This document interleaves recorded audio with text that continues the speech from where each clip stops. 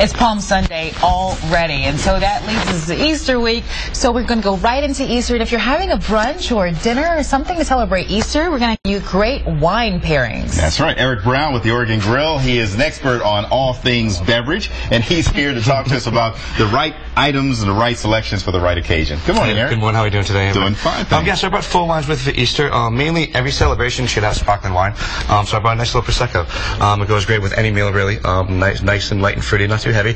And the great thing about these wines is they're all under $30 in stores, too. Yeah. Right. So they're really affordable for everyone can go for the everyday market. So this one with the Z, what is that one? Zardetto. It's a Prosecco from Italy. Prosecco is sparkling wine that comes from Italy.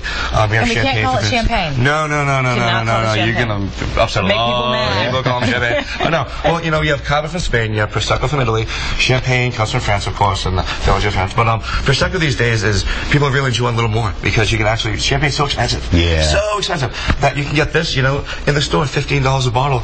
It's a great celebration. Instead of getting 1 bottle of champagne, you get 2 or 3 of this. Got you. Right. Okay. And I picked a couple of bottles to go with everyday Easter meals. So if you have a turkey, bought a nice little white blend from a winery called Ojai in California.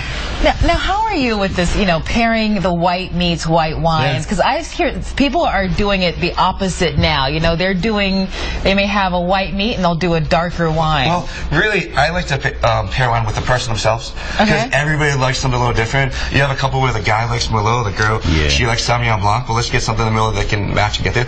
Now, these days, it's really about finding what the person likes. Okay, so it's not about the food that they're eating. Well, it is about the food, but at the end of the day, it's really about what you like. Okay. If you don't like, acid, then you don't like white wine. Right.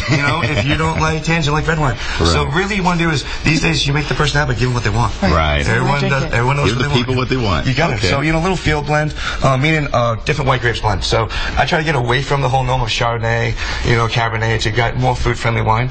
And plus, in the stores, you're talking under $20 for this bottle, too, which is great. This with turkey, unbelievable.